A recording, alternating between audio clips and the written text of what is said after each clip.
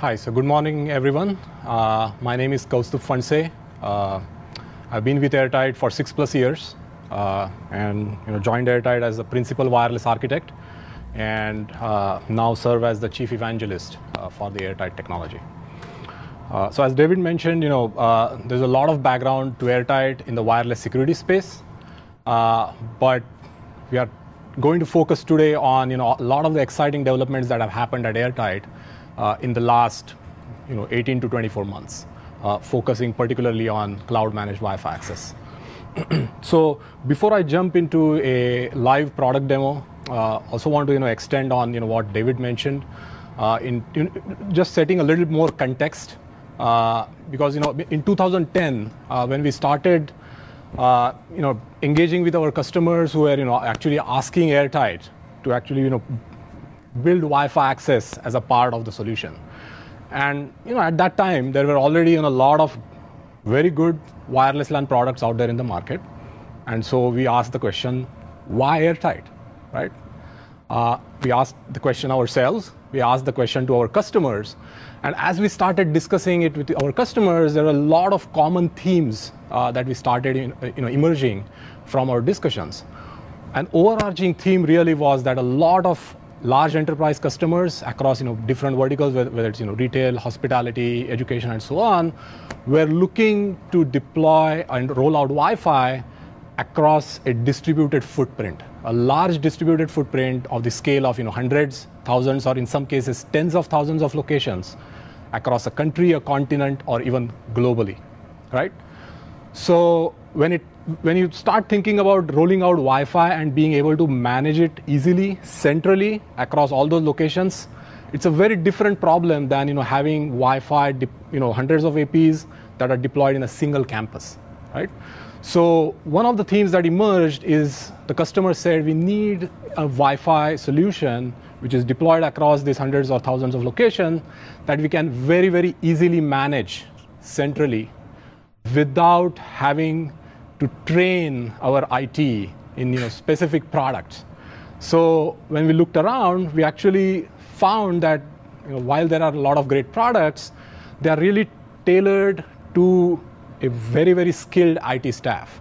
And a lot of the customers that we started talking to were looking to deploy Wi-Fi at these remote sites with potentially no IT staff. And it was mostly very scarce IT staff that was sitting at the headquarters managing the whole deployment. So can we have a easy to manage Wi-Fi net solution that does not require extensive training, product certifications, and so on, right? The second related, I think, trend that emerged was when you think about rolling out Wi-Fi across these hundreds or thousands of locations, it's very, again, different from a campus deployment where you have an IT staff, you can stage the whole rollout.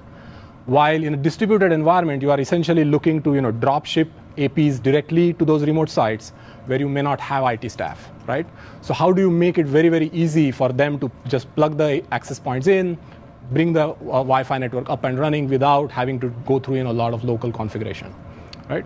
And the third theme that also emerged was obviously the scale, right? So the customers asked, can we have a Wi-Fi network which can scale linearly as we start going from the 100th location to the 1,000th location, or the 1,000th location to the 10,000th location, without having to worry about adding more boxes, whether it's actually a hardware or a virtual server or a manager at various locations, or buying more software licenses, or having to pay for more administration seats on the management console. Right? So there are obviously not just the manageability or ease of use, but also a cost involved. And finally, the fourth theme that actually emerged was a lot of the customers wanted flexibility or choice, right?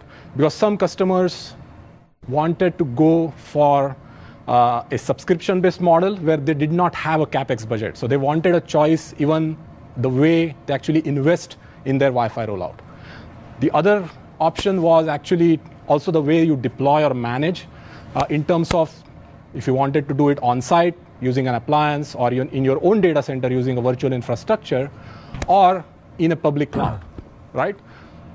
So we looked at all these things and looked around. We looked at all the great products that are already out there, but despite that, we saw definitely that the customers were obviously not wrong. There was some amazing opportunities there in the kind of questions that they had brought up.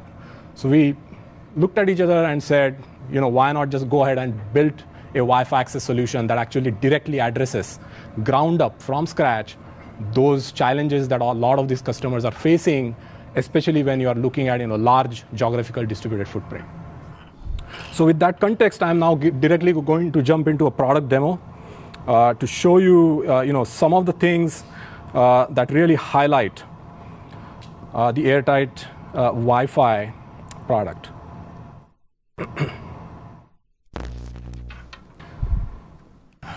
So to begin with, what I've done here is I've actually logged into one of our AirTight cloud servers. So as you can see, I'm logged in through the Chrome browser.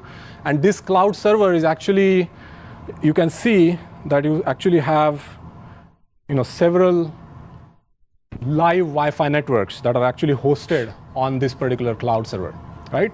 And these are in fact live Wi-Fi networks that are hosted either for demos or a lot of customers who want to do proof of concepts, essentially prospective customers who want to test out the AirTight product. So these are all live AirTight Wi-Fi networks that are currently being tested or demoed, right? Now, I want to begin with, bring your attention to the left-hand side panel that you see here, which what we call as the hierarchical location tree, which I believe is very unique to the way we have architected this solution, right? So the way I look at this is this view, if you will, is almost like a managed service provider view. So if I'm a managed service provider with hundreds or thousands of customers that I want to manage centrally from a single HTML5 console, I get to see them, all of them here, right? Now, I'm also going to quickly dive into a particular account, right? For demo purposes, I've created a customer account called GBA Holding. So I'm quickly going to search for. Oops. Is this Flash-based or will it work? HTML. No, this is HTML5. So as you can see, as I quickly search for a particular customer, the whole location tree that had earlier thousands of customers has quickly pruned down to a particular location. Now, one of the key requirements of a true cloud solution, especially when you are actually having multiple customers sitting on a single server instance, is multi-tenancy, right? So from a managed service provider view, I get the entire view, but from an individual customer point of view, I want to see how my experience is, right? So what I've done is on another browser, I'm logging into the same server using an account that I've created for the customer called GBA Holding, okay? So I'm moving to Firefox, and as you can see, so this was what I may call as a super user account previously, right? While what I'm switching to is a customer account created by Sean, one of our systems engineers, right? So as you can see here, as a customer on the same cloud server, I'm now able to obviously look at only my part of the location tree. Now, what all can I do with this location tree? Because I want to spend some time discussing this, because I see this as really being a foundation or a building block to everything that it enables in terms of all the challenges that we talked about in the beginning. It's really, this is really the foundation. So one of the first things that you will notice is that enterprises can now map their geographically distributed deployment in a very easy to navigate form, right? So you can create any level of hierarchy, right? So I'm going to navigate through one of these locations, right? Let's say North America in this case. So I have branch offices, main offices, then I have a bunch of stores. Under a particular store, if this is a retail customer, if I have multiple brands that I own, I can have them logically grouped as brands. So as you can see, this really provides you a way to more or less, however you want to actually, manage your information and manage your policies and manage everything that you do on the right-hand side, which I will quickly dive into. Yes, question? So I know that you guys don't have your own switch line. At the same time, is there any provision, the whole single pane of glass goal that everybody seems to have, is there any provision whatsoever for SNMP or monitoring of switches or simple monitoring of any switches whatsoever in the framework? Correct. So as far as the actual, I will get to a point where I will actually show you how you can talk about specific devices, whether it is in this case access points right now. Yep. But in the future, if we go down the path, let's say of a branch router or a switch, then we have the way we have architected it is that it is extensible to accommodate that. So, but I'll get to that definitely. Okay, thank you. I do have a question as well. Sure. Actually, so with the multi-tenancy and the way you've got it set up here, could theoretically you also use that to create an admin that say could only look at North America, or have a company who's running a managed service have multiple different businesses managing different parts of the interface? Great question. That was the exact next thing that I was going to get to. So we talked about multi-tenancy at a customer level, right? So when we talked about managed service, you had multiple customers, and then obviously, when you log in as a super user for a customer, you get to see your data. Now within a particular customer, which actually we have today, we have a lot of live customers that have things like, you have corporate-owned locations and franchisee-owned locations, or you have, as I've shown you, you have multiple brands, right? Or in some cases, you may want to actually group them by geography, like North America versus APAC. So this architecture, absolutely, that's the whole idea. It lends itself to, taking that multi-tenancy concept all the way from the individual customer level into a particular customer account. So you can create policies, you can create role-based administration for any particular location or group of locations in this case, yes. And I'll even get to that when we get to the configuration. Can you do any branding, customized branding, so that if you are running a MSP play, yes, you can change up the So in fact, we do have managed service providers. So being HTML5, it makes it very easy for us to quickly white label and provide it with custom branding. Yes. So moving on from the location tree, and we'll keep coming back because every time I do something on the right hand side, whether it's the dashboard, I'll move on to the devices or show you the configuration. I'll keep referring to the location tree because, as I said, it's really the fundamental building block of the way we organize the information. Now, when it comes to the dashboard, what we have done is using HTML5, it gives you a lot of flexibility in terms of making it user customizable, right? So what we have done is, depending on who logs in, you get an opportunity to see your own dashboard. You can create your own new dashboards. So I can, for instance, simply click on an add dashboard icon. I can define that I want for my dashboard, right?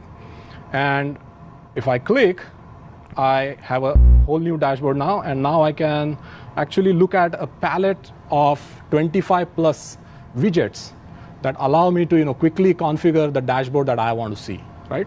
So these widgets we have organized in terms of the network level. So if I want certain statistics at the network level, which is since we are talking about locations, I want to see my locations, location-based statistics. If I want to see certain trends at the SSID level, right? Or if I want to go one level down and I want to actually see it at the access point level, or actually see at the client level, right? And all I need to do is to click on a particular widget, and just like that, I have a whole new dashboard created, right? So in this case, let's say I choose locations by association, right? Now, for a particular widget, if I look at, let's say, in this case, in fact, drill down to the Mountain View folder, right, which is where we actually have all the data. Now, in addition to the widgets that you see here, you can also have a location map that you can drill down to, and I'll get to that in a minute. So if I go to locations, I can actually define a map for each of my floor levels. Let me see. Is this the so in a particular widget, when I look at let's say this particular widget, I can actually drill down for a particular location based on SSIDs, right?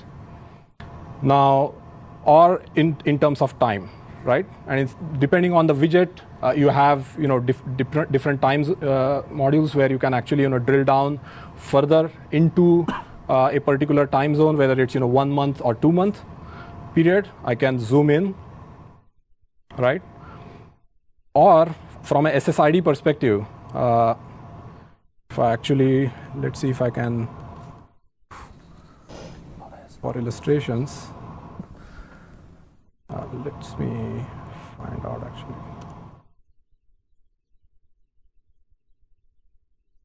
Are those SSIDs sorted by however many clients are associated, or is there any rhyme or reason?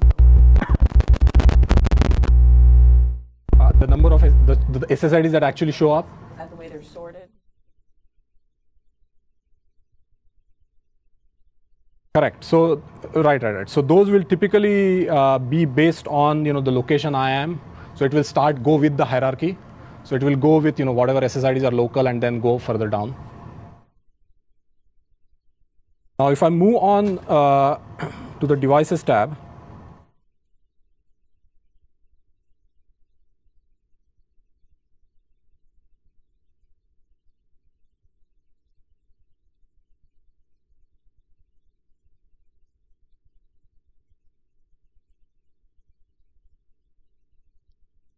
so going beyond the dashboard, again, when you come to the devices tab, you again are in the context of a particular location, right? So if I select, let's say currently I'm at the corporate level. If I select, at the Mountain View level, then it's going to, give me the devices at that particular location. And in this case, I'm really talking about AirTight devices on this particular tab, right? Now, at the Mountain View level, if I go to, a particular device, I get a chance to actually select. So in this case, you will see that the WFD, 5 access points that we are actually, running out here are, live, and I can actually, quickly see their properties. It's a dual radio device. It's running in a certain mode. And similarly, this particular device running in a particular mode.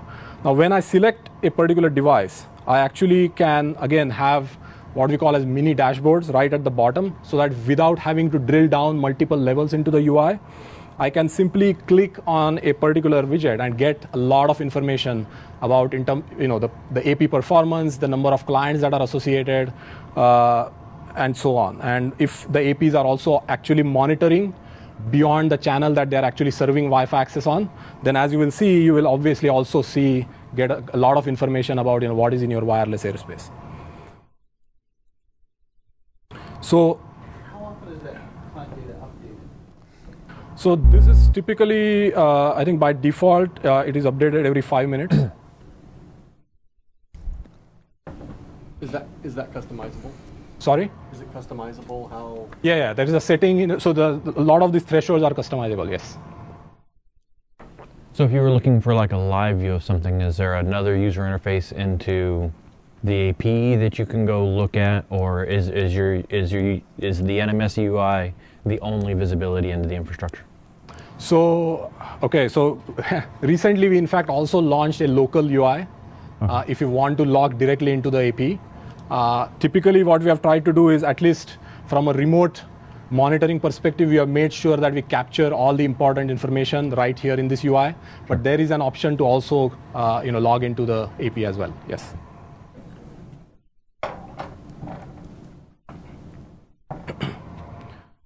Now, in addition to the AirTight devices that you are seeing, as I said, if you have a particular device that is not only providing Wi-Fi access, but doing wireless monitoring from a security perspective, it is going to give you complete visibility into what is in your airspace, right? And as David mentioned, the focus of today's presentation is not on AirTight's WIPS capability, but one of the things that you see here is actually the color coding, which is has been one of the key differentiators for AirTight from a wireless security perspective. Using certain patented techniques, we are able to automatically classify all devices, Wi-Fi devices that get detected as being authorized. That is, the ones that you have actually deployed are on your network, versus external, shown in blue, that are just legitimate neighborhood devices, versus rogue devices, if any, that are actually on your wired network without permission, right? So unauthorized devices that are on your wire without permission. And this is done without having to define any signatures. And how do you track down rogues that are actually on the network? How do you trace it on the wired side? Right. So I think we have a patented technique, what we call as a marker packet technique, right? So rather than relying on just MAC correlation or polling switches or CAM table lookups, which do not give you full visibility and also are very time consuming, we have a technique where an AirTight device, whether it's an AP or a sensor, will inject a small broadcast packet, what we call as a marker packet, which is very similar to an ARP packet. Now it will have certain information in that packet which will allow that device to also recognize that packet if it again sees it come out. So the way to think about it is one technique where we actually inject the packet on the wire, and if that packet bleeds out in the air, that packet has all the information of which MAC address, the wired and wireless AP that is on the wire has actually spit it out. Now, not all APs will spit out broadcast traffic onto the air. So we have other techniques that we combine, where certain techniques we also inject a packet all over the air addressed to a device on the wire, and similarly have a feedback loop to definitively track whether a device is on your wire or not. Now, as using the automatic AP classification as the basis, then you also get into being able to automatically classify client devices based on behavior, right? So a lot of this information is very much based on behavior. AirTight takes a very different approach of not going down the path of having the administrator define tons of signatures, because that only leads to a lot of false positives and negatives. So here, based on the device behavior, they will also get classified again as authorized, rogue, or external. And within a particular device, again, as you see, if it's a smart device, you will be able to fingerprint that particular device, right? And if you want to drill down, in this case, you can always, either you can quickly apply a filter right here for a particular device name or MAC address, or I can, quickly go in and search for, let's say, all the iPads that I want to look at, right? So this allows us to, have information, but also be able to quickly drill down into specific device information that you want to get to. And how are you profiling your client devices? Is that DHCP fingerprinting or? You mean the fingerprinting? Yeah. Yes. So it's a combination of multiple packets that they send out, MDNS, DHCP. Yes. And for the behavior, what exactly do you mean when you're saying assuming you mean authorized guests, so on and so forth? Correct. Like, what behavior would make an iPhone authorized, other than the fact it connected to an authorized AP, which Correct. doesn't necessarily mean it's authorized? Right. So typically, as we'll look into the configuration. When it comes to wireless security or WIPS policies, you will have the basic template. Rather than defining signatures about how a rogue AP might look like, you basically just define your template about how your authorized wireless LAN setup looks like, because that exactly how it looks like, right? In terms of authentication, encryption, vendor, and whatnot, right? So there are a bunch of options to do that. Once you have that template in place, the behavior that we are talking about is whether a client is connecting to an authorized AP and is able to successfully authenticate with that AP, right? Or if a client connects to a rogue AP, then you can have a policy which says automatically classify those clients as rogue. Okay. And once you do that based on behavior, you can actually then start defining actual intrusion prevention policies without worrying about interfering with neighboring networks. Very precisely, very surgically can break connections that violate those policies.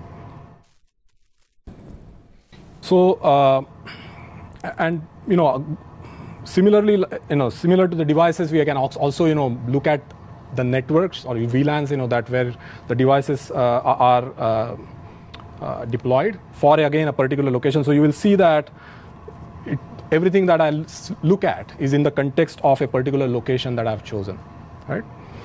Now let me quickly move on to the configuration, where you had some of the questions in terms of being able to manage different types of devices, different types of APs going forward, potentially switches and routers. So the device, what we call as a device template, is where it all comes together for AirTight customers, right? Now you'll notice that this particular tile says customized. So that is another interesting feature of the location tree. The way the location tree behaves is that it allows an administration to define a device template that we will look at in a minute and apply it to a particular location. Once a device template is applied to a particular location, all child locations, if you will, under that parent node will inherit those policies. Okay, so you may have 10 APs below that folder, you may have 10,000 APs below that folder, all will inherit those policies in one shot, right? Selectively override? Yes. So that's the next question, right? So which is exactly what you see here. So the next question is, if I want to selectively customize and break the inheritance, I can do that. And I can do that at a device level, I can do that at a network level, or I can do that at a group of locations, right? Based on the local administrator wanting to run a different SSID over and above some base policy. So you can define certain base policies that you cannot fiddle with, and from the super user that you inherit, and then you can actually modify and customize the template. So if you go into the template, so you already see there are a lot of the templates that are available that have been defined somewhere up the location tree, right? And it also tells you at which location a particular template was created in this location tree, correct? So there are some that are at the top server level, there are some at the corporate level, some at the Mountain View level. So to give you an example, we are running the WFD5 guest network here, right? So let me actually quickly open the device template that is actually running on the access points that you are all connecting to. Now, in a template, you have certain device settings in terms of the device password, the logs, the VLAN settings, in terms of which VLAN you want that device to actually be plugged to. You also have detailed settings from a wireless monitoring perspective in terms of which channels you want to monitor, if you want to customize those. But what I'll focus on today is actually the radio settings from both Wi-Fi access perspective and wireless security, right? So from a radio setting perspective, you will notice that it allows me to select multiple models, right? The models that I've already selected are already defined here, so those are grayed out. But when I start from scratch, I will have all the models that I can select. Now, going back to, I think, Lee's question, this is a very extensible, the way it is architected. So tomorrow, if you want to actually define a switch in this architecture, it is very easy to actually add a switch model or a branch router model or additional access point models. So in the same template. So what you now have is one template that you are applying to a location folder, passing it on to all the locations below it. And you can potentially define any permutation combination of these devices, whether it's APs in the future, it could be wired switches, and define your configuration for all those models. Now, once we apply a template, maybe not all locations have all those models, right? So you might have a mixed deployment. Some may have a particular AP, others may actually have multiple AP models deployed.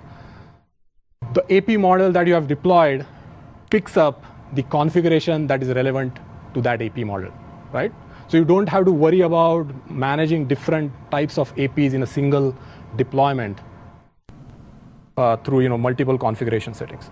So if I go into a particular device now, if I click on, let's say, the C60 model, which is a dual radio software configurable device, right? So that has been, again, one of the things that, particularly with this access point that AirTight has done, is that rather than sourcing off-the-shelf, dual radio 3x3 access points, when we talked to a lot of our customers, they said, it's great to have the ability to run 2 APs in a single box, but if I don't want to compromise on my wireless security to switch, by switching to just background scanning, nor do I want to actually put extra hardware for my wireless sensors.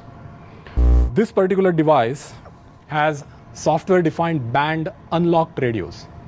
So you have complete flexibility into, first of all, being able to choose the operation mode, whether you want to run it as an access point or a VIP sensor, right? On both the radios individually, so I can turn one of them into a VIP sensor if I want. So currently we are looking at the WFD5 template. So you see that the C60 device that is sitting right there is actually running both radios as an access point. Now, once I do that, I have the ability to actually select the band of operation, right? So if I go for the second radio as a dedicated VIP sensor, I can define the frequency band as either 2.4 gigahertz or 5 gigahertz, right? So I am not locked to a particular band. And that is the same for the other radio as well, right? I have a question. If you've got such a small AP and you turn both radios into 5 gigahertz mode, won't you get some interference from the two radios being so close to each other? Correct. So there are, when it comes to, while the device is capable of having all those different settings, the way the device template is architected right now is we have made it, if you will, dumb proof. So the way we allow customers to use it is, while yes, it is completely software configurable, but by default, if I try to run both on 5 gigahertz, it won't allow me to define it. Okay. Right? Or worse, both on 2.4 gigahertz. Or 2.4, yeah, exactly. So you can't have 2 5 gig radios? No, not 2 5 gigahertz radios, no. However, if you are running one as an AP, either 2.4 or 5, the other radio, if you define it as a VIP sensor, is a dedicated dual band VIP sensor. So it will scan both the bands. Now, as an access point, obviously, as you can see, you have all these standard radio configurations in terms of channel width, operating channel, and when it comes to mapping your SSIDs, you actually just add your SSIDs, right? And now, after we are done with the template, I'll also show you how you can define an SSID profile.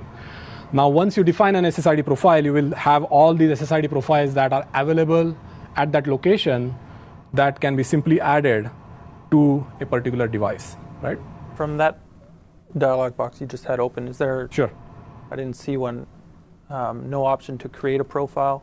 Right so there? That's a separate. So you create a profile. So I'll get to that. So you don't create a profile from inside the template, but it's a different. So if I get exit. I'm just thinking from a usability standpoint, it would be nice to not have to pop out of that if I realize I don't have a profile and just hit create. Good point. The way typically the workflow is that you typically get into Wi-Fi access and define the SSID profiles first. Mm-hmm. But yeah, that is something, if you don't see what you want, then you should be able to do it right inside the template as well. Can you apply those templates to an AP group? Yes. So instead of having all the C60s act one way, I could Correct. split them up? Yeah. So you can have different templates with different settings for, let's say, C60. And as long as you can organize those APs in terms of the location folders, in terms of groups. So you might have on floor 1 odd numbers and floor 2. So. Right. So if you want to actually, in a given location, bifurcate, have 2 separate, then you can actually do it. If you go back to the devices, I can select specific devices on that floor or at that location and then change the device settings, device template that they have. Yes. Can you go back to the last screen you had up a minute ago? The device template? Yeah. So let me open the same one. You said you made it, I don't know, forget the term you used, dumb proof. Mm-hmm. You couldn't do something wrong. Do you have it so you cannot go to a 2040 and 2.4? No. Yes, that is correct. So if I do 2040 and try to save it, where is the 2.4? It will actually not allow me to do it. Stop those dumb people. Sure. So that is the device template. So I hope you can appreciate the ability to really empower all your settings in a device template and then be able to map that device setting to a particular location, group of devices, or a specific device, and be able to quickly configure that. And the next step is obviously, when you actually plug that device, what is the process? We'll get to that, in a few minutes in the next session. But quickly, before that, I want to make sure that we look at some of the features that are available as a part of the SSID profile. Okay. So, or I can actually open an existing one. Again, let's open the WFD5 SSID profile, right? So this is again the actual SSIDs that we have running here, right? The WFD guest. So you see, this is the one that is actually running here, right? It is a guest network. It is open. You have the option to run it as a bridge or a NAT, right? If you do it as a NAT, you have the option to define your DNS servers for DNS-based content filtering. If you are subscribed to a service or use service like an OpenDNS. Is this NAT inside the AP? Correct. Good point. So all the settings that you see here in the SSID profiles are at the edge, right? So all this intelligence, whatever you define, is going to sit at the AP at a per SSID level, right? So you have the ability to define NATs, bridge, GRE tunneling, firewall settings, QoS settings on a per SSID level in a single box. Is that NAT on like virtual IP, or is it you're not NATing behind every individual access point, or how are you doing that? Like when my traffic comes out, am I NATing behind the AP I'm behind, or am I NATing behind a shared virtual IP that all the APs are? Yeah, it's you basically map each SSID to a VLAN. Yeah. And so you can, the NATing will be then applied to that VLAN. So right, but if 4 APs. Yeah, if you got 4 APs. Do they each share the same pool? Yes. Correct. How do they negotiate who's going to give out the next Correct. IP Good, address? Yeah, good question. So there is actually, and I think I will also have Hemant talk to it. So when you apply the template to multiple APs, right? So all those ranges are going in those APs. And as you see at the top, they are mapped to same VLAN because of that template. So these APs are going to then communicate with each other and synchronize their DHCP leases. So what happens is when you hand off a client from one AP to another, it's not going to get IP conflict there, even if it does not renew its IP address, like some smartphones do. So the DHCP leases get synchronized between APs, which are on the same VLAN there, when the template gets applied.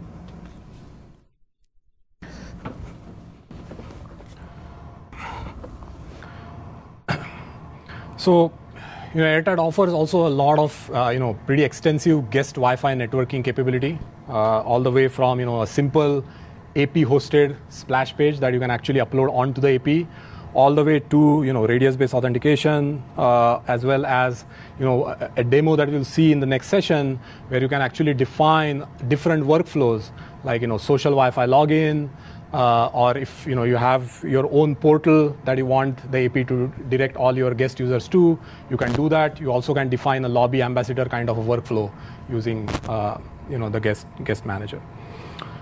Also, you will see that all the standard settings for a guest network are available here in terms of the walled garden setting, timeouts for login, blackout timeouts, and so on. And we'll have a more detailed session on guest Wi-Fi and particularly social Wi-Fi in the next session. In terms of the firewall, again, this firewall is on a per SSID level sitting on the AP, right? And you can simply define new rules.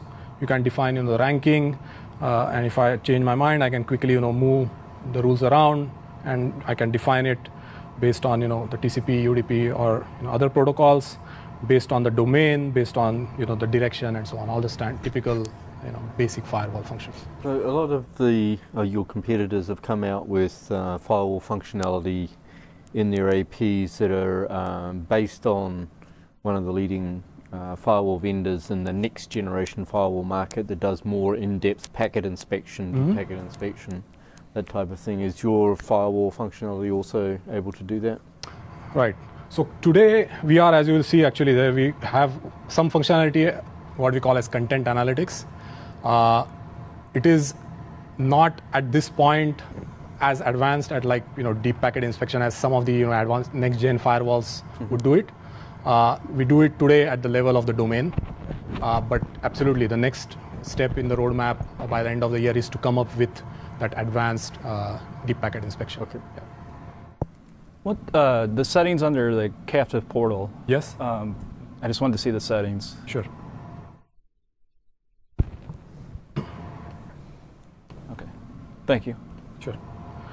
Captive portals, do they share like with multiple APs, or does each AP host its own web server? So you have, so each AP will actually have a captive portal running on it. You have that option in the first option. You have each AP hosting a splash page, but you also have the option to have it outside the AP. So if it is hosted as a third-party server, then each AP will redirect there. So like social media.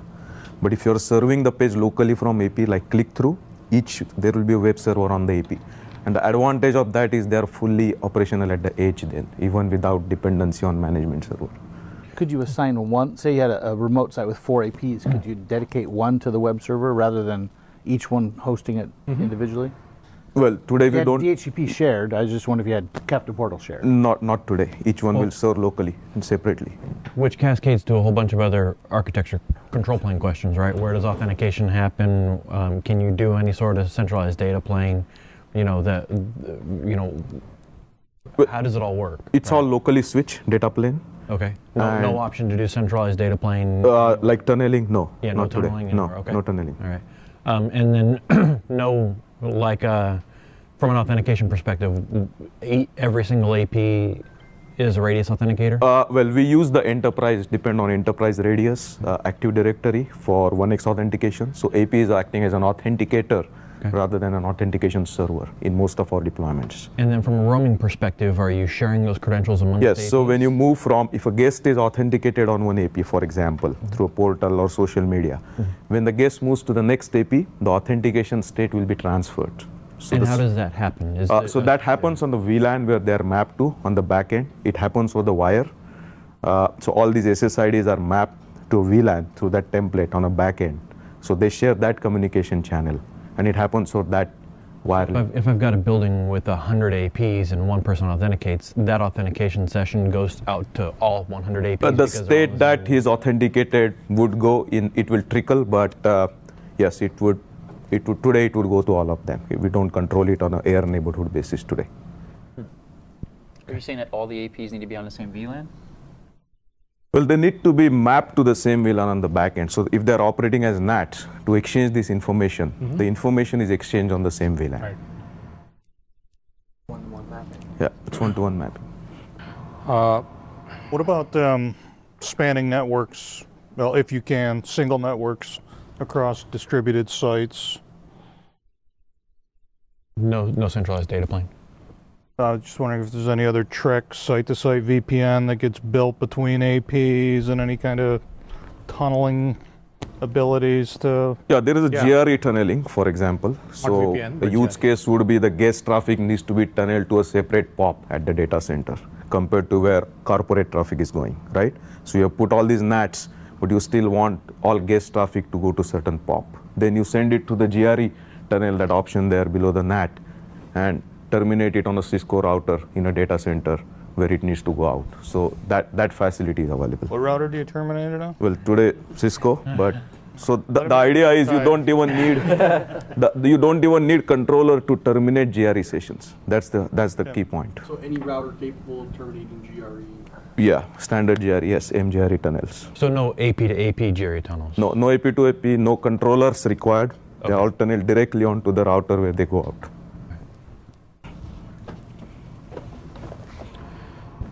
So to quickly wrap up this session, I want to make sure I stay on track for the next one. So the SSID profile also will allow you, a lot of the traffic shaping and quality of service for handling data. Again, all of this intelligence will sit per SSID level at the AP, right? And similarly, you have the ability to do BYOD onboarding, where if you have, in this case, let's say a portal from where you want all new devices to come in, be redirected to that portal, take certain actions, whether it could be, just entering some information, downloading an agent. You can actually, do that right at the AP.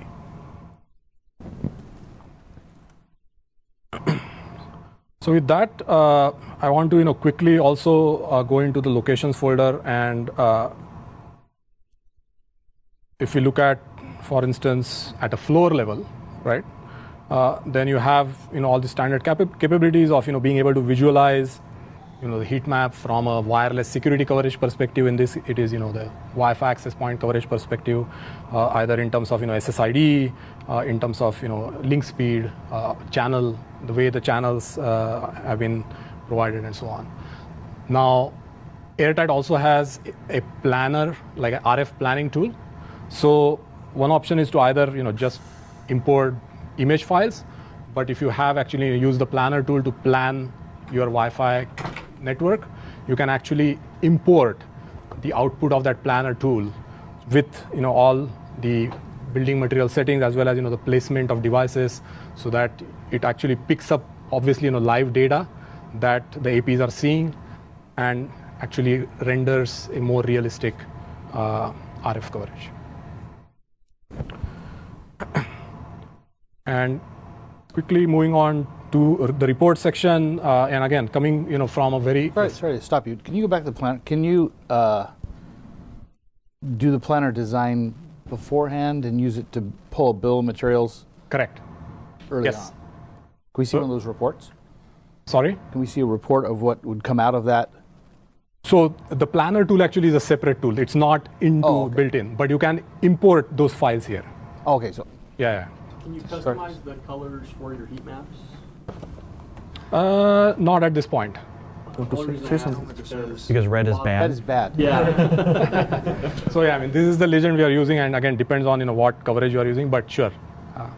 Yeah, most of us have some sort of air magnet, Ekahau color scheme that we use. Right. So you can do that in the planning tool, but not here. But yeah, and we also offer planning as a service. So not only as a tool, but also as a service. So you're my competitor. Well, we can start planning your sites.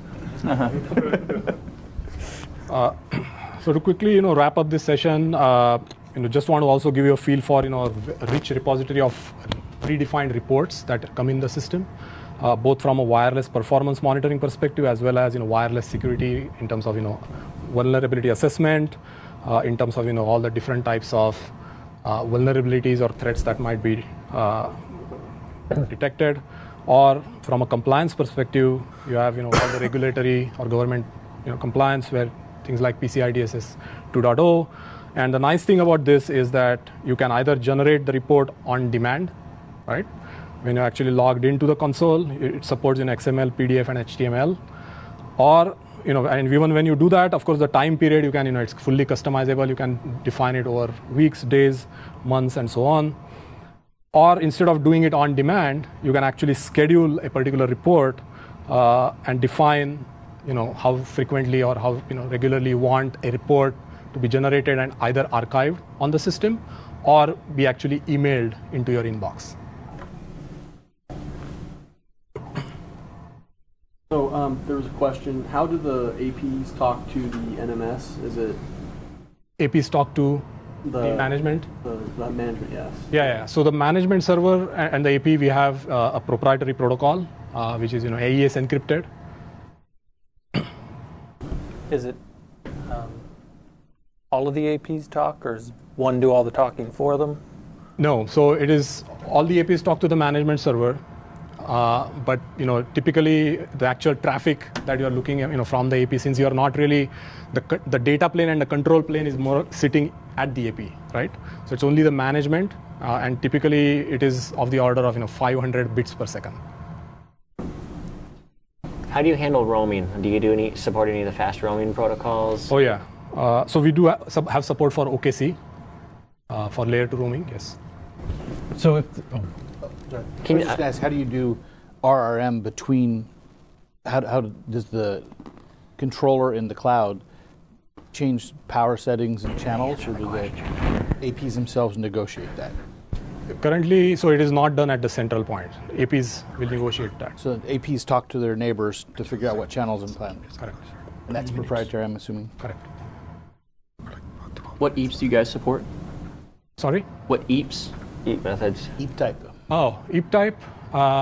So it's 1x, I mean, it's authenticator. So the EAP type is between the radio server and a client. We are not kind of, we are invisible to that. Yeah, transparent to that. So you guys don't have a radio server on not No, not on the AP. Not today, No. yeah. So if your control plane is at the AP and your APs are sharing information with each other across their wired connection, and your APs are doing control plane RM calculations, for example, on the AP, but what happens if you have a bunch of APs in one location that are on different VLANs? Are they going to end up fighting with each other? How do they know they belong to the same RF group, if you will? No, so RRM computations are mostly happening by sensing in the air. So for that, we are not exchanging any information. So the APs are sensing in the air. They are looking out what interference other APs, your own APs and channels are there, and they're adjusting independently. For RRM, we are not exchanging any information like you are suggesting. So how do they know it's a neighboring AP? It's based on their visibility in the air. Okay. Because the interference is going to happen in air. So what matters is what you're sensing in air, right? In terms of which APs are around. And well, not necessarily, right? Because if I have my 4 APs in a room and somebody brings in a rogue AP, yeah. I don't care about that rogue AP, right? So I want my RRM calculations to take precedence and priority over somebody else's rogue. Well, but if that rogue AP is on channel 6, right? Then none of these 4 APs, in our case, also will go on channel 6. You have to care about that, right? Because it's still transmitting in the air, and it's taking a capacity in the air. So you doing RRM computation without cognizance of neighborhood or such intrusions is not going to work, because they are there, they are in the air. You have to get away from them. Is there any over-the-air communication between them? Today, just based on the sensing, yeah. So RRM is a one-hop calculation for you. So they all just see the world from their own point of view. Correct. Correct. How do they know to change their power setting then?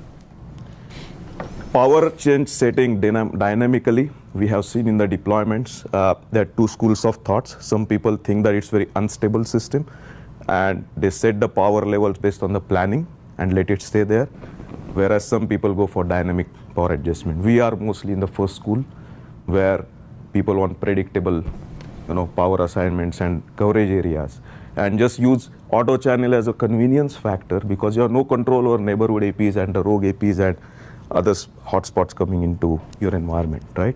So you do auto channel, but you usually fix to the same power. That's how we plan our customers' network. So no coverage hole mitigation or anything? Not today. Not today. We don't do any dynamic stuff there. Then I'm assuming you don't have a mesh. Not today. It's coming in Q4. Yeah. So he will announce some of those. Yes. What about on the backside? You said you talked about they communicate over the VLAN on the wired network. Is that layer 2 only, or is there? It's layer 2. Yeah. It's layer 2. No layer 3 communication. Not today. Not today. Can we go back to the topic of roaming? Because you partially answered the question by saying you support OKC, but also roaming is not just how you handle your key management, but it's also what do you do for layer 3 roaming if we have all the APs on different VLANs, like Sam's point of having. Right. So when it comes to layer 3 roaming, you can look at it as 2 parts. One is, if you're thinking, when you say layer 3 roaming, if you're talking about seamless handoff, then we don't support that today.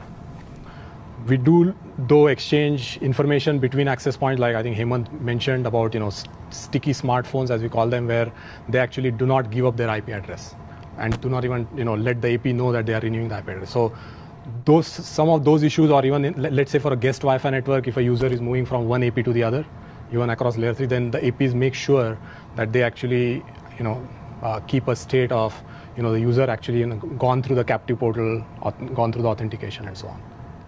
Do you share any kind of firewall state as well, or is it just authentication information you're sharing? Oh yeah, I mean, so I think you can have for guest users specifically things like blackout time, login timeout, and so on can be shared. Hemant? So these are not seamless layer 3 handoffs, so the firewall state will be reinitiated on the second AP, right? If that's what you are asking about. So you're going to drop a session, like because it's not seamless layer 3. Yeah, but at layer 2 for voice over IP using OKC, that's seamless. It's sub 50 millisecond because it's bridge, right, to the same VLAN. Yeah.